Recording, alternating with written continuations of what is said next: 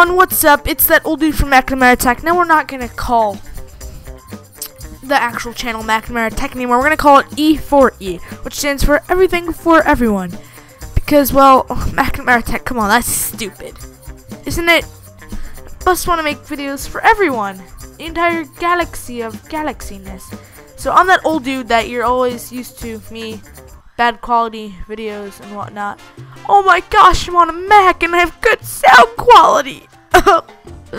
Only problem is, we're going to be making iMovie videos for a while. But, we're going to be doing other videos too. But today, I'm here to show you guys how to do a free, totally free, actually you don't have to download anything, screensaver on your Mac. Now, you got to find this thing. Oh yeah, QuickTime Player. Boom. It'll either be in your applications, oh yeah, Angry Birds, or it'll be right there where I placed it.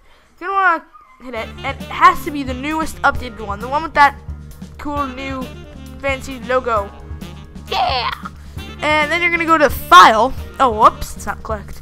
File, and then you're gonna hit New Screen Recording. So